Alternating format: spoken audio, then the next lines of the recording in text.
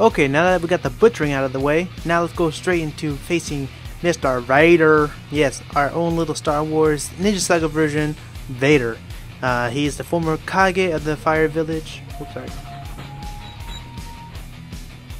Yeah, it's kind of quick because I put this on times 300, just because the battle did last a little bit. But anyway, so Vader and his floating dark balls right there. Former Kage of the Fire Village of Ninja Saga. Gets a little pissed, gets a little angry, probably over a girl, most likely. All wars are caused by women. But anyway, he has high HP, so regular battle damage won't do shit, even with the power boost from the NCPs.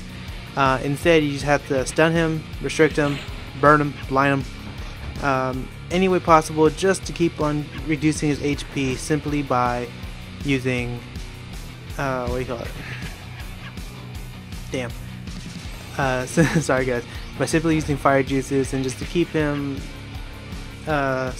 staying still while you burn him. His damage does get a little high. This is the hard mode, so it does do some crazy ass damage.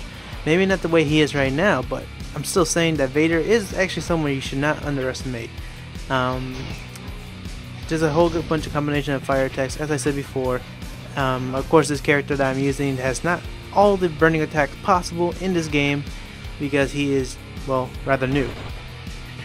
But just find your fire jutsus, your crazy jutsus, and just have at him. He is, the way he is now is not that much of a challenge, but the way he is going to become is a different thing. But that's a different part of the episode, so not episode, but the exam. And I'll see you guys on that next part. Peace.